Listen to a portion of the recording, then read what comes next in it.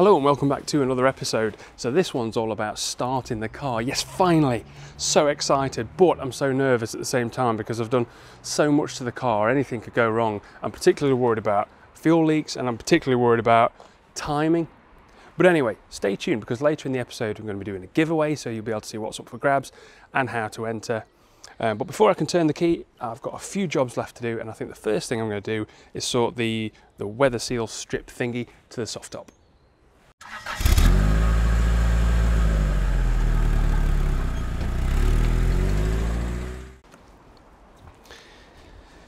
Right, so all the way around the lip of this soft top, there's like this, it's almost like a weather strip, and it's gone really tacky and gammy, and it's coming off in places, and it's also in this recess down here. So I think to try and get this off, what I'm going to do is, I got this for like £1 from Asda. It's for wiping silicone sealant when you're applying it. So I'm going to try and get the majority off with this first.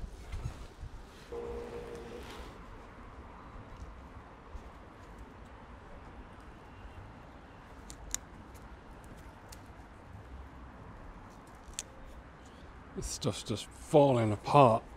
Ugh.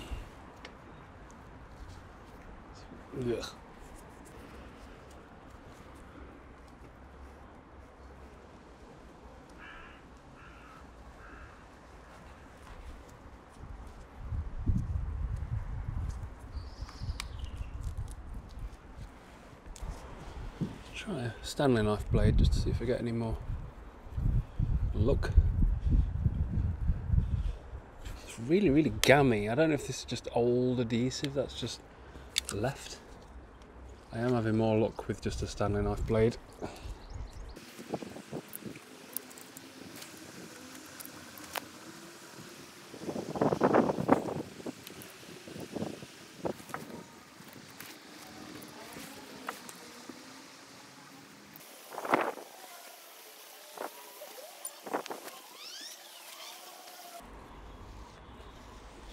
Right, so that's not looking too bad actually. I've been cleaning it up with white spirit and that's managed to get rid of that sticky residue.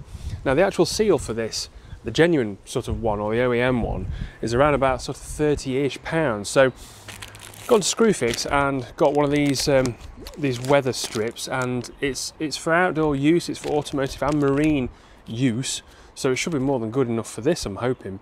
It's about £5 for two 3.5 metre rolls, 7 metres. So more than enough for this. So I'm going to, it's self-adhesive as well. So I'm going to go around, stick this to it. Hopefully it sticks.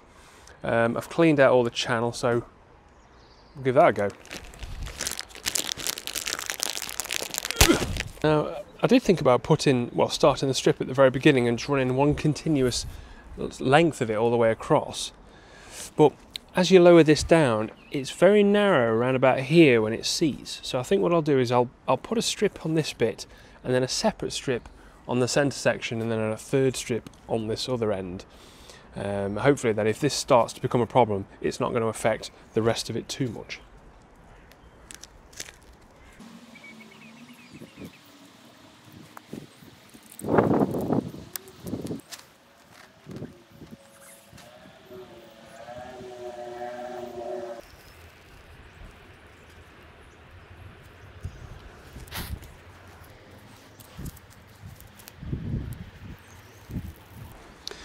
Right then, another job I've got to do is sort out this air filter housing, because this wasn't here originally. What was here was a K&N cold air induction cone thing with a hose going down there to feed it some cold air.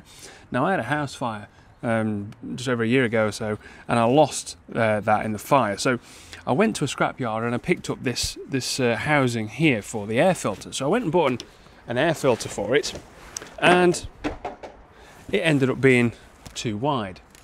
So I must have ordered the wrong one. So I went and ordered another one, which is also too wide. And what's happened here is I've been to the scrapyard and I've got the box off of an MG-F, which is narrower than the MG-TF. So I have got the right filters for them, I've just got the wrong box. So I can do one of a few things. I can order the correct filter, but that's still going to be wrong for this car. I can get rid of this housing and get the wider TF1 and then the filters will fit. But to be honest, these filters, well, I've been buying these for about £8 or £9, and for a couple of pounds more, I've been and got another cone. It's just off Amazon. It's super cheap, and it does say things like air induction efficiency is improved drastically, so it must be brilliant. So I'm going to take this out and put this in.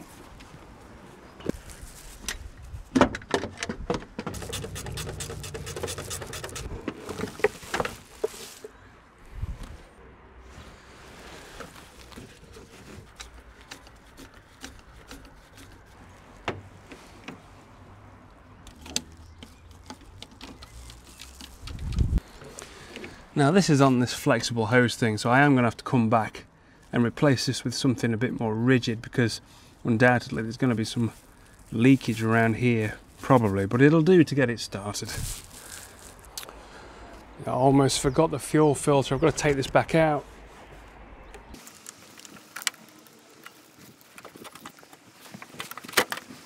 Need to make sure I'm making note of the direction of the fuel flow. That way.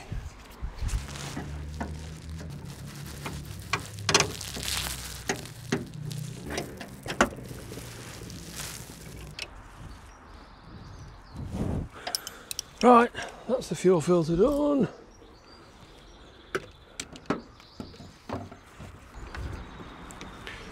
Right, while I am this side, when I disconnected some of the coolant pipe work, this sort of T-piece, T and a bit piece broke off, so I've got a new one of those to put in. Right, I've got this union, this T-piece in on 3 sides, but the 4th, I was like, why is that hole so small compared to that? Well, it turns out that some of the broken off pipe on the old one is still in there, so I need to get that out. So what I think I'll do, I'm going to tap, put a tap in there, an M8 tap. So I need to drill it out first.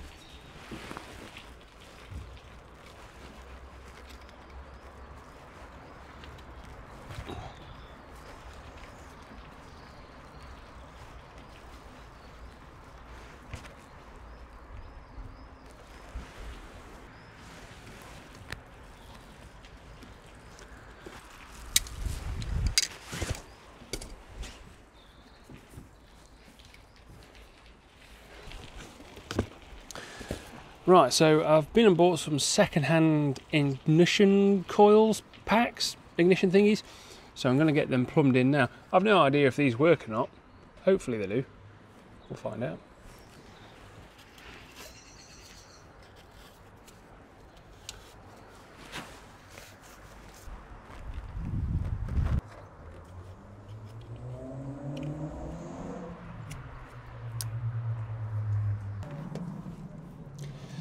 Right, so I'm not sure these are the correct ones for this engine, because while they're touching the spark plugs, I'm sure, they sit proud, too tall. You can see them moving around and they don't seat into that recess. So I don't think they're the right ones. I think it'll start it, but we'll find out. But anyway, I'm going to put some oil in it and change the oil filter next.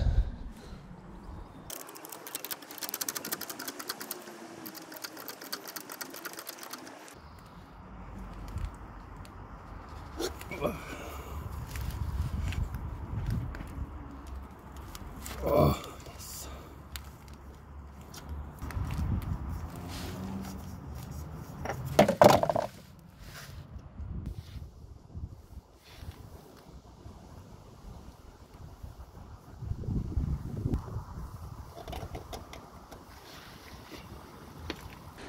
Right, so the fuel in this car is at least 14 months old. I've never taken it out, I've never even run the car, so it's at least that old. And over time, petrol, can become stale and go off. And I don't really want to run that through the system. It's going to struggle to start, and even if it did start, I could be blocking things up. So I need to get that fuel out. Now, the fuel tank sits behind the driver's and passenger side seat, and I don't think there's a drain plug on it. I'm not aware of one. So I'm going to try and siphon it out. Right, so the plan is to get this hose, this flexible hose, stick it in there, get it all the way down to the bottom of the fuel tank, put the other end in a suitable container, and I've only got a diesel one of those and some others. Then put in another hose just into sort of the filler neck, block it up with a bit of this, and then blow into it. And what that should do is force fuel out and then create a bit of a siphon, and hopefully that should do it. Now I've got about, I think it's a 50-litre tank on these things, so and the needle's just below halfway on the fuel gauge, so I think I've got around about 20 litres of it in there. So I think I've got enough containers. I'm going to have to take this to the recycling centre bit by bit, but we'll give it a go.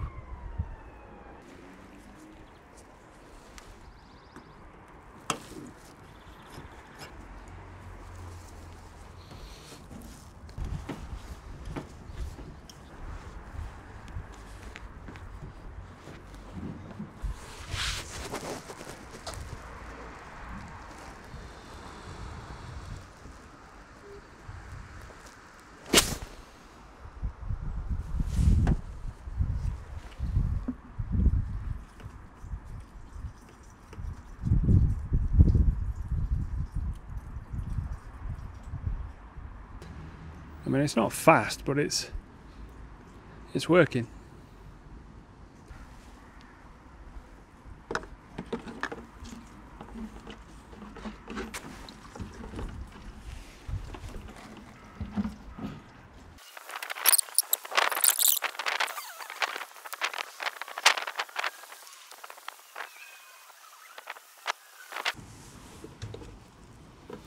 So it's stopped, which either means, now ideally for a siphon to work, you want whatever you're filling up to be lower than what you're draining from.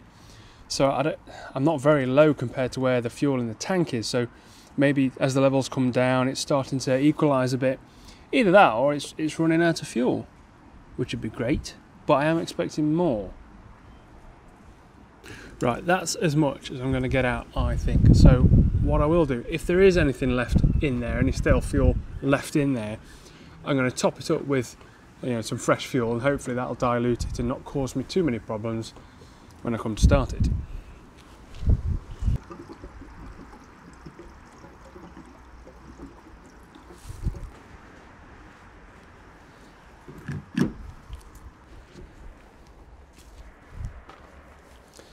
One of the other jobs I need to do before I go much further is to put some coolant in it, but I'm not going to put any coolant in it because if I've got any leaks, as one of you suggested, if I've got any leaks then it's a waste of coolant. So I'm going to put some water in it. When I start it, it's not going to get hot or anything like that. So, and by putting the water in first and draining it, it might help flush a little bit of the schmoo or whatever might be in there from working on all the different things. So now, this isn't the original coolant bottle. The original I lost in the house fire. So you'll see this hanging off. Now I went and picked this up from a scrapyard, and I didn't know at the time that they were different. So this one doesn't accept a coolant level sensor, of which I bought another one. There's no hole in the bottom for it. This is what would connect onto that. So at the minute it's just a plain old reservoir, nothing special. So I do need to get another one of those so I can get the sensor plugged into it. But for now, it'll do just fine for pouring some water in. Also, I'm not going to show here the actual bleeding of the system. I think I'll cover that in another video when I actually come to do the proper coolant.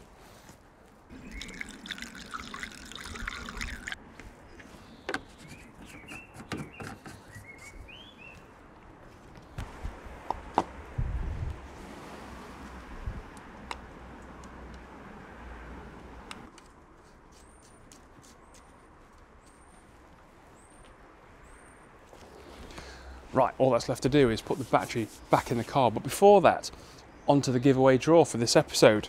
Now this car's been outside for well over a year, and as you can hear, the paintwork's like sandpaper, so I need to clay the entire car. So I went online and I found these clay bars. It's a pack of 3, really well reviewed online, not sponsored by anyone. Never heard of the manufacturer, but they're really well reviewed. So if you want to be in with a chance of winning one of these, then all you got to do is leave a comment in the comment section below, and then every comment will be entered into the draw next episode. So before I put the battery in, I'm going to give these the inside of these contacts a bit of a clean with some Scotch-Brite, just so there's a good reasonable contact.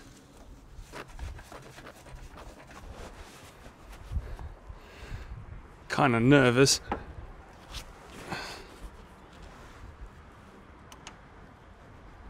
That was a bit underwhelming.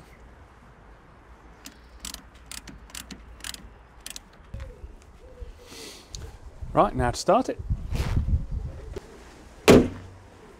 Keys. Oh.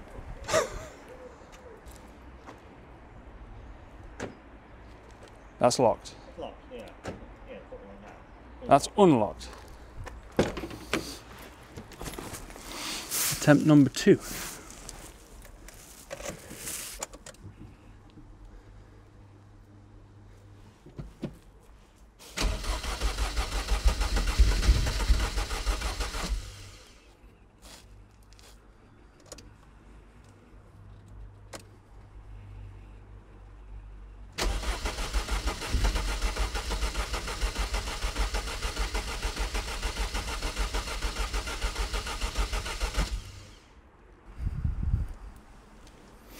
I wonder if it's not firing. Could be those ignition coils, those dodgy ones. Nope.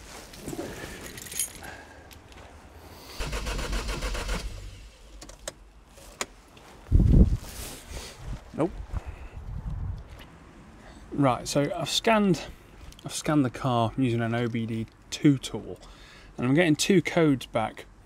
I'm getting a P0300 random multiple cylinder misfire detected, and also a P0313, which is misfire detected with low fuel. Now, I mean, the fuel, I did drain the fuel out of it. It looks like I got the majority of it. The fuel gauge is barely registering anything at all, so I'm going to put another 2 cans in, another 10 litres in, to see if that helps make at least one of these go away. Right, so I've now got just about a quarter of a tank in, so see if that's made a difference.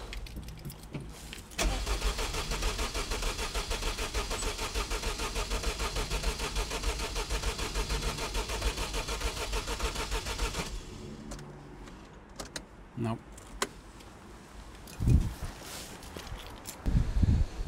Right, so I'm going to test to see if there's any fuel getting through at least most of the system. And what I'm going to do, I'm going to disconnect the fuel line that comes out of the fuel filter, just because it's a convenient place to do it, and try and eliminate that as being a problem.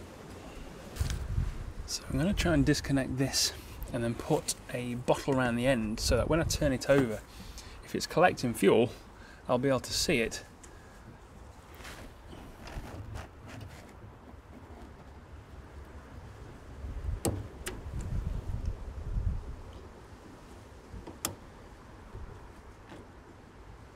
Now it's wet in there, so at least some fuel has gotten through.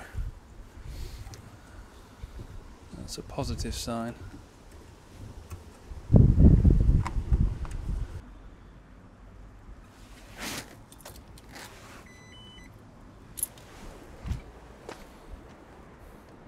Right, I'm not going to turn the engine over because it's clearly just dumped a load of fuel in there, so at least the fuel pump's fine. The filter's the right way round, the lines are okay there. So now I'm going to check for spark. I'm just going to remove the air filter, the new one that I put on, just in case it's kind of restricting the airflow. I know it's a long shot, but I thought it's easy to do. Let's give it a go.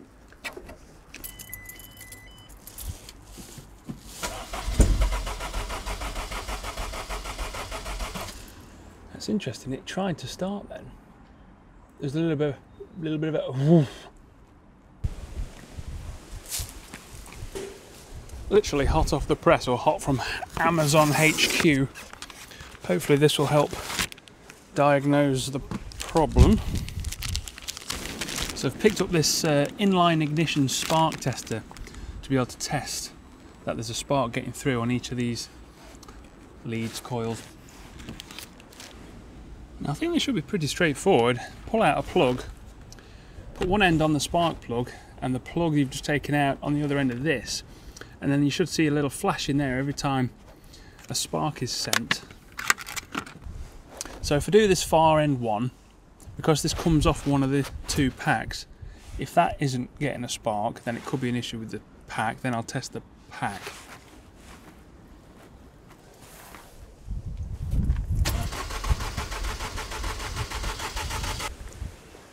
So I wasn't getting any reading off that one, so I've plugged it into onto another spark plug. See if I get any difference.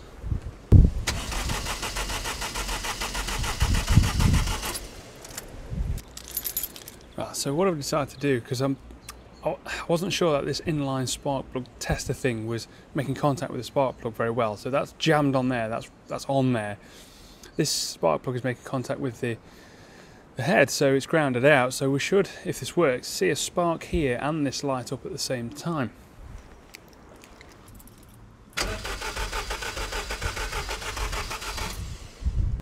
Now that's interesting. I didn't see this light up, but I definitely saw a spark here. So I'm going to test the other three in much the same way as this, just to make sure we're definitely getting spark.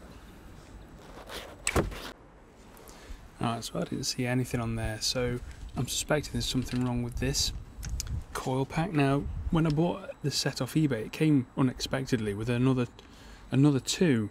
Now these do look slightly different. This has got a much flexible bit on the end, whereas this one's rigid to a point and then flexible. So I don't know if there's a massive difference between the two, but I'll try this one and then the other one to see if there's any difference.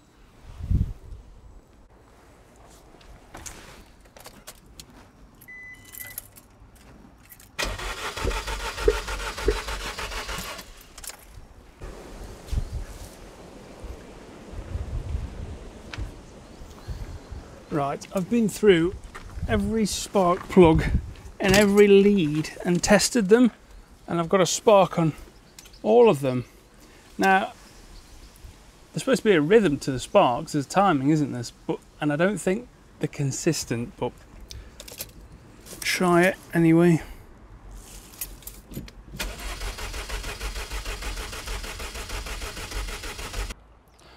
Right. So as you can tell, days are moving on now. What I'm going to do to try and diagnose this a bit further is spray some cold start spray into the intake and see if it'll start. If it starts, it probably means it's not an issue with the timing or the ignition side of things. It could be a fuel pressure problem or an injector problem. If it doesn't start, then fuel and injector is probably okay, and it's more spark, timing, maybe even compression.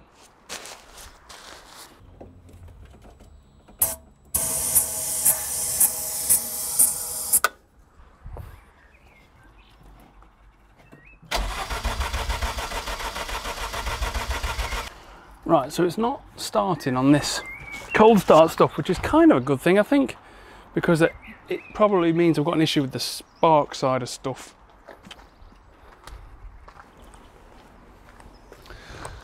I'm not long finished work, and I've been and picked up the new coil packs that I've ordered.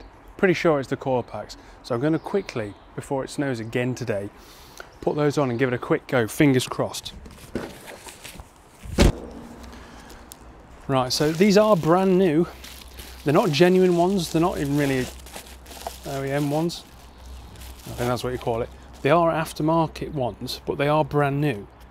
So I'm just going to swap them out. I have ordered some more leads as well to the other two spark plugs, but they haven't arrived yet, so I'm hoping it's just a coil pack issue.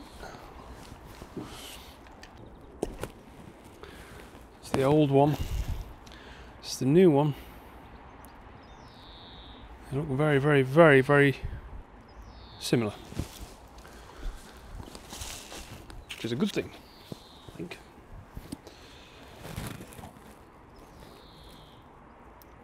Oh, does that snow again? Plug fitting's very tight.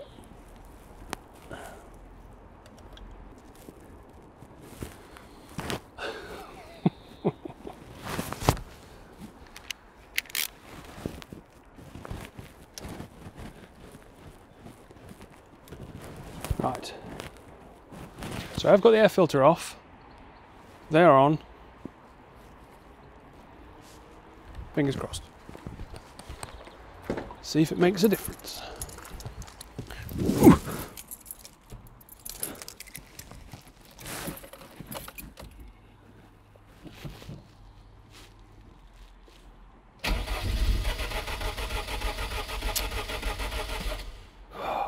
It coughed, but then nothing. What can it be? Hello. So, you may notice the surroundings are a little bit different to the last scene, and that's because I've moved and I managed to get the MG here on the back of a trailer because it wasn't running or MOT'd or anything like that. And since then I've done, well, nothing.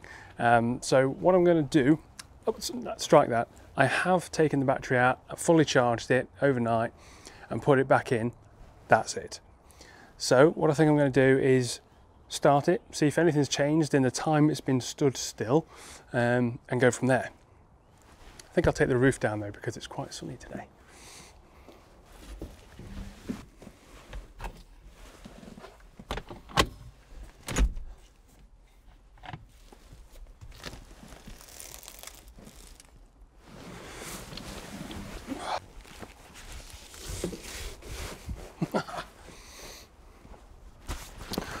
Right. This isn't going to make any difference whatsoever, is it? But out of gear, clutch down.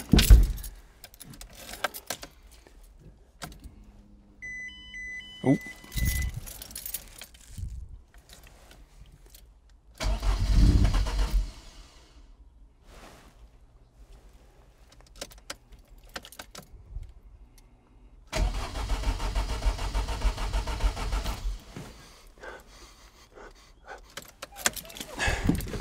Smell fuel, but it kind of wanted to go. I don't know. Could it be a problem with the crank sensor? Could it be? I don't think it's a problem with fuel because we're seeing fuels get into the spark plugs. I don't think it's spark because I've replaced the leads and the coil packs and the spark plugs. I've even checked that the spark plug gaps are correct at 1 mil. So I am struggling. So this isn't going to be the video where we start it. I'm hoping that's going to be the next video.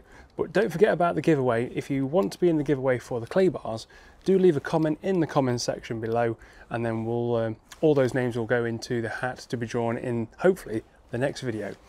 So thanks for tuning in, and I'll see you then.